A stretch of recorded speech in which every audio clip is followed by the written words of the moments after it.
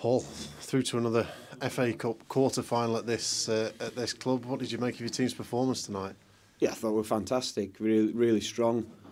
The most pleasing thing, without a doubt, was the composure we showed with the ball.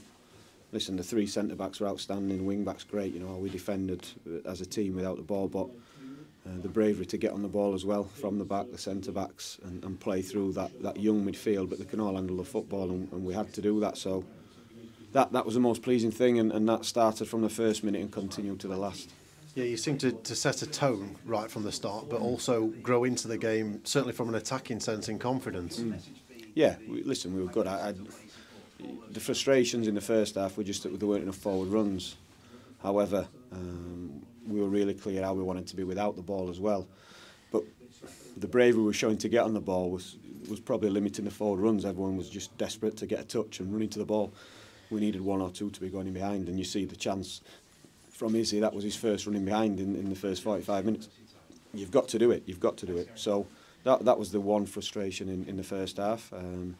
But it's not a criticism, because, like I said, there was lots of bravery there and how we played and performed, and as you say, we carried that on into the second half and just gradually got, you know, more and more control higher up the pitch, and it allowed us to make a few more passes around the Spurs box. He's having a special season, Iliman Ndiaye, but that's a very special goal he scored tonight, isn't it? Yeah, it's a big goal because, yeah, listen, the cup, the opposition, it's got us through to the next round. So, yeah, it's a big moment. It's a different audience in the FA Cup. So all those things make it a big goal.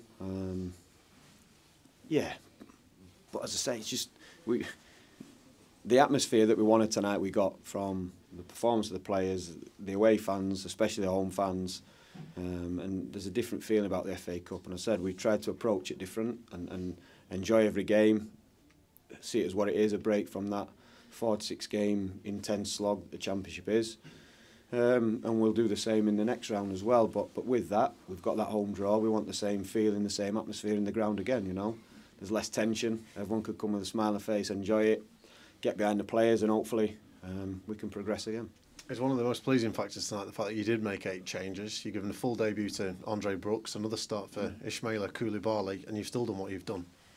Yeah, but listen, the game has changed as such in terms of just how intense football is now, the physical demands on players and mental demands, and this season's been different with the schedule in so many double game weeks. So I hear a lot about when you change a team, like rotating, but it's also to keep performance levels high. You know, the players, if we'd have gone with the same team that went flat out on Saturday against a good Watford side, who's to say we'd have got that same form? So there's reasons for it in protecting players, without a doubt, the injuries, but there's also reasons for it to try and generate performance, and we saw that tonight in hunger and drive and that togetherness and spirit, which is what we're all about. Why was tonight the night to give Andre Brooks his first start? He's next in line, and why not? Listen, I've never been shy. We were lucky to give another one, but we couldn't get the registration done. We were lucky to give another one a go, but we couldn't do it. Yeah, he's just the next in line, and his challenge now is to get established in the team, established in the squad, because he knows what we think of him as a player, and he can be pleased with what he did today against the top side. I understand that was the first of a 3-match touchline ban. How did you find it from the gantry? Well, the players made it easy for me today, didn't they? Listen, it doesn't change anything how we approach it, you know, how we prepare. I'm in the dressing room before the game, I'm in at half time. It doesn't make it's just me who suffers, really. But as I said, the players made it, yeah, they made it easy for me today. Another word just on the atmosphere tonight. You know, 28,000 again inside Bramley, but bustling away end. It was a kind of special night under the lights, and that's what you kind of build it as beforehand.